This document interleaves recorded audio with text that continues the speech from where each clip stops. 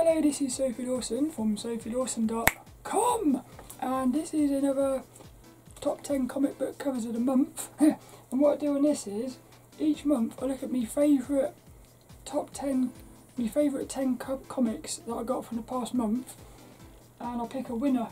So these are the past 4 months. This is January, February, March and April.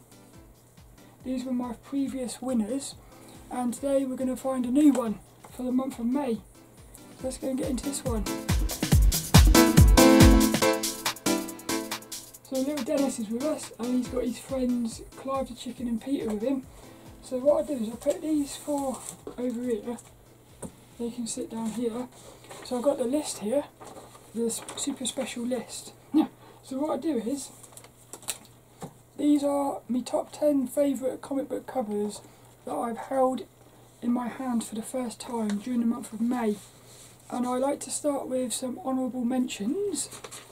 So the first one we've got, you can see there, look, it's issue 3 of The Neighbours. So this one didn't make it into my top 10. But this is The Neighbours issue 3 by the artist Miguel Mercado. And what I like about this one is, it's like creepy. There's a real sort of sense of scariness to it. It's cool, it is. I don't know if the colours are popping. I'm not sure if the colours are quite coming out on the camera, but it's got very nice colours, that one. Another one that didn't make it. This is Something is Killing the Children, issue number 30. Look at that, look. That's by the artist Ario and Indito. Ha! Quite a funny name. What I like about this one is how sort of simple it is. It's just cool, it is. There's lots of nice big shapes going on in that one. I thought it was cool, that one. And I got this one in the comic shop. I think, yeah, I got that in the comic. I got that one off of Forbidden Planet and this one in the comic shop last month. And then the final one that didn't quite make it. I'm surprised this didn't make it into the top 10, because this is a Harley Quinn, one of my favourite characters. Harley Quinn issue number 11, and this is by Frank Cho. Like the beautiful. What I like about this one is, look. Well, firstly, you got a tiny little bit of. Sorry about my nails as well. I've been working and I've broke all my nails, but you got a tiny little bit of red on their lips. So like the Joker and Harley have got a bit of red on them, and what I was thinking was, it's like unifying these two characters. It's bringing the characters together with that little bit of colour. But another thing I like is all the little cats. Can you see all the little cats all around here? Now there's one cat, I'm not quite sure. You see that one there? You see their bum? I think they should have turned that cat around so you saw the head. That's what I'm thinking. But those 3 there, they didn't make the top 10. So this is how cool it is. The thing is, there's so many beautiful comics out there. That's what I'm noticing. But we're going to get into the top 10 now.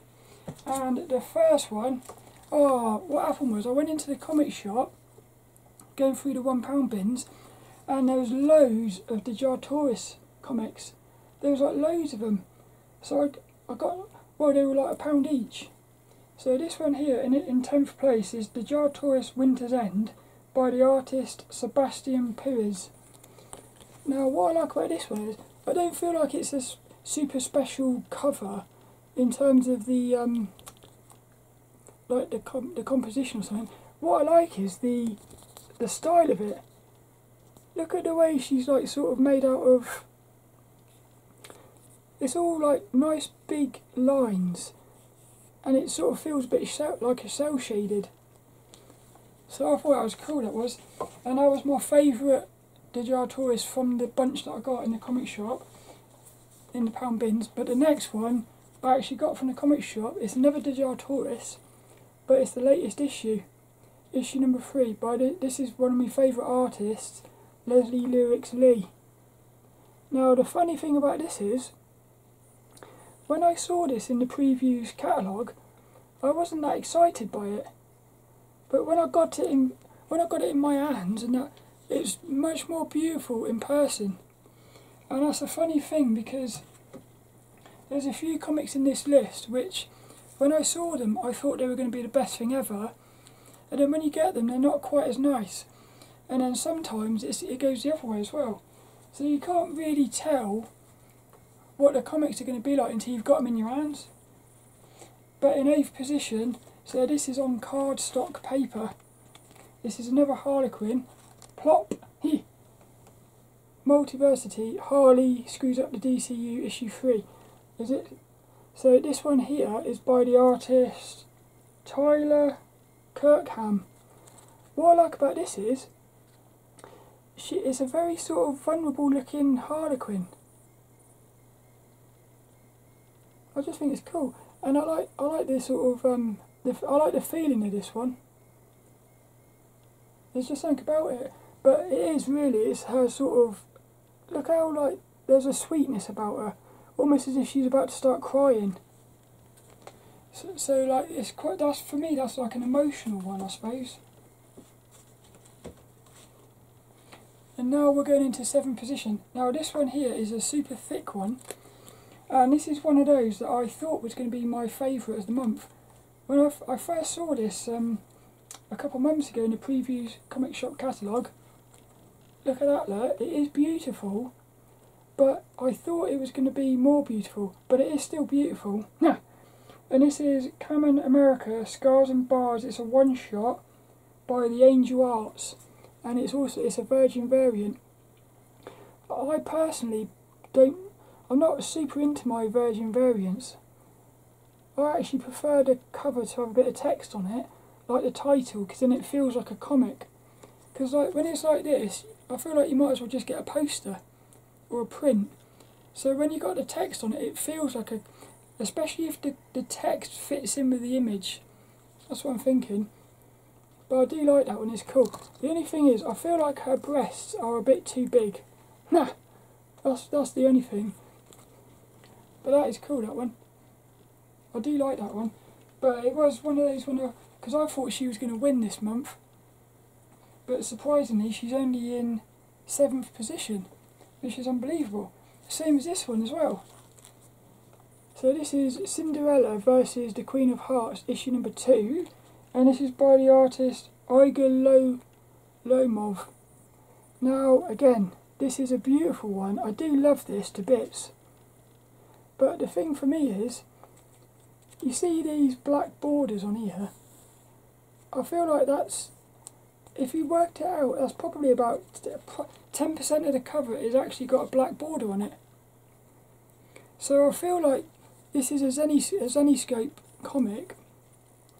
I don't know why Zenescope have decided to put like these big black borders on their covers, because I think it sort of ruins it a little bit. If you took that off but kept the Cinderella, the text there. Because again, really, what is that adding to the cover? Do you really need to know that it's got 32 pages of content? Yeah, that's the thing. What I like about this though is look how beautiful she is. It's cool. You can just feel like she's a complete, even though she is like in a really troubled situation, you can feel like she knows that she's going to be alright. That's how confident she is in herself. That's cool, that is. So that was in 6th position. Now in 5th position, this is another DC cardstock one. This is beautiful. This is Punchline, the Gotham game, issue number 4, by the artist Warren Lowe. Now Warren Lowe, look how that pops. That is so beautiful. Warren Lowe is one of my, what happened was in 2013 when I first started drawing, I remember picking up an Imagine FX magazine and there was a Warren Lowe painting in it, and I went onto their website and I fell in love with them straight away. And then the funny thing is, all these years later when I got into comics, I suddenly realised that artist actually makes comic book covers. So the first thing is, Punchline is one of my new, it's like a character I'm really getting into. And I actually got one of these Punchlines in a mystery box from Comic Biz. And then what happened was I went on eBay to look for other comics, and I saw this one. I like the colours of it. It's cool. So like that's brilliant. And that was in 5th position. Now in 4th position, look, we got another Neighbours one. Now this one is Neighbours issue 2. Wait until you see this. How beautiful is that, look? So this is Neighbours issue number 2 by the artist Zoo. But look how sort of intense that look is. And the other thing that's cool about it is there's sort of like 2 images in one here. You got this skull and you got her head. So it's almost like you can sort of, if you focus on her head, you see her head. If you focus on the skull, you see the skull. It's quite a clever one, that. And it's nice and simple. But it's for me, it's like the emotion in that one. Brilliant. These 2 here have both got a lot of emotion in them, look. Now this one was actually in 3rd position. But what happened is, right at the, because what I do is I put all the comics on the floor, stand back and look at them, and you can really see which ones pop. Yeah. And what happened was this one, I decided to move this one up the list a bit. So in 3rd position, dun dun dun, Nocterra issue number 14. This is by the artists Tony S. Daniel and Marcella May Iola. I'll put all the thingy-majigs in the... I'll put links and everything to the artist in the description as well. But this is another one. I saw this in the previews comic shop catalogue. What I love about this is, again, it's the look in her eyes. The fact she's covered in blood, you're wondering what's happening here. And there's like a proper sort of determined look in her eyes. But look, I don't know how they've done it, but that white, it looks like there's a spotlight behind her. Like they've really, the lighting on that, I love it. And again, it's nice and simple. Look, it's got quite a lot of text on it, but the text is nicely put in with the cover. Whereas I think this one here, the text hasn't been put in nicely, and that's what's brought that cover down for me.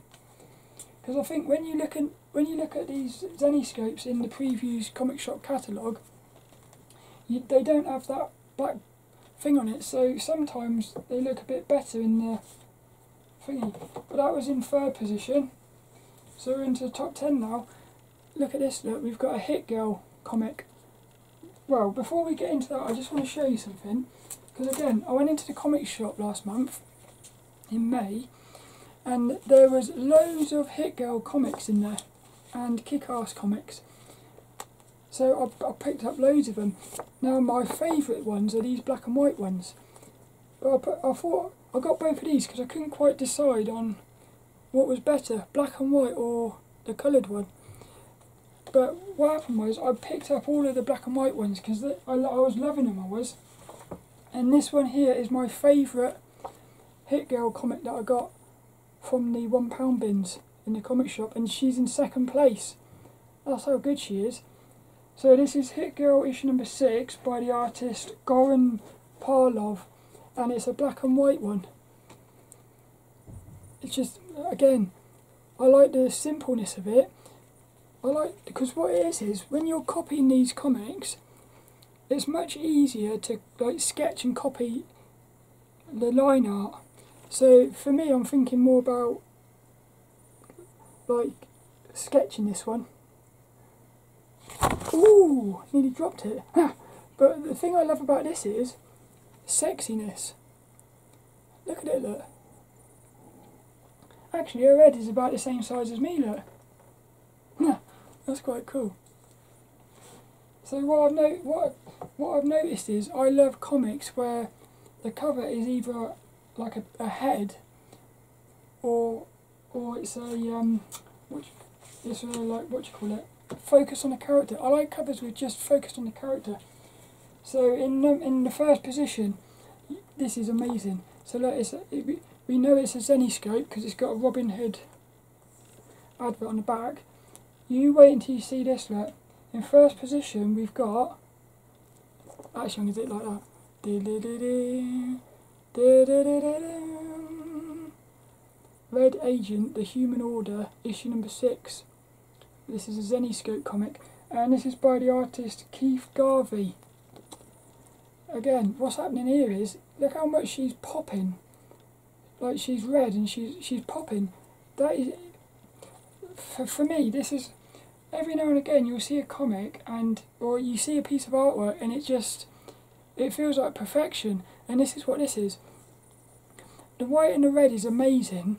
The way the background's out of focus. Look at her face though. Look how beautiful she is, look. I mean, she is so beautiful. And also, the thing about this one is, it makes me want to dress up in that outfit and pose like that. Yeah, because I can imagine how sexy that feels to be posing like that. This one here, I could look at this forever and still.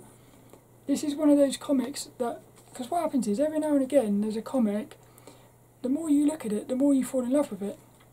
I can tell that's what's going to happen here. But what happened was, last month I went on eBay and I just saw this by accident, and as soon as I saw it I had to have it. It was one of those. So in a strange way, a lot of the comics that I thought were going to win this month, they actually ended up being like in the bottom half. And it was like comics that came from nowhere. The only comic that I pre-ordered was this one.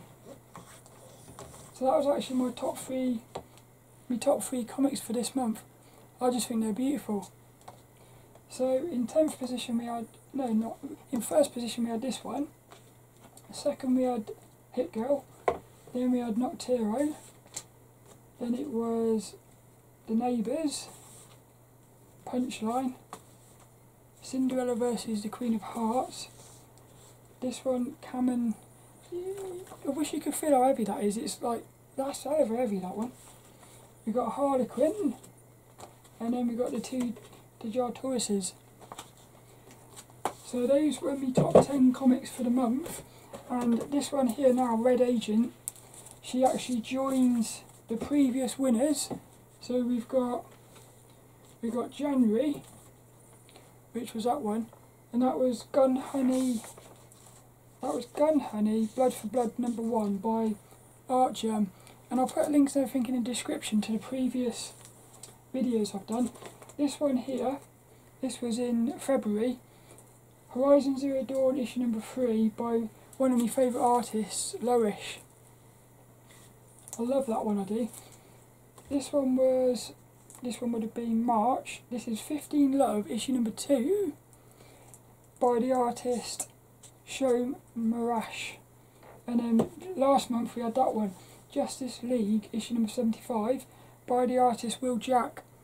So I've actually fallen in love with this. Well, I've fallen in love with that artist as well, Will Jack. But look, she now joins the list. And does she fit in nicely? Yes. So I'm not allowed to say which one I think is going to win this year.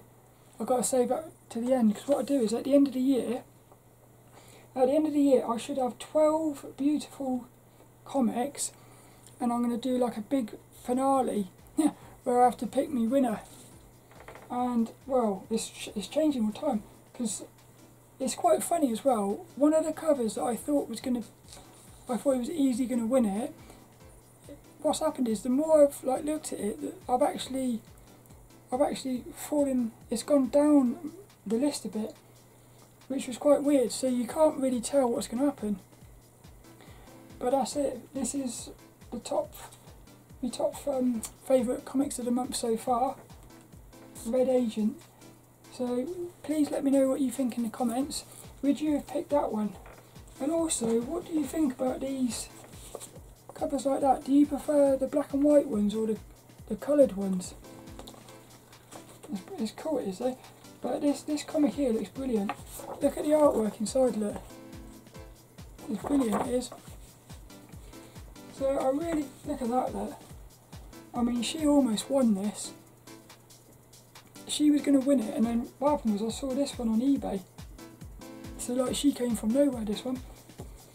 But that is amazing as well. And it's on a nice matte paper as well, which is quite cool. Yeah. But I really hope you enjoyed that, and I shall see you later for another one.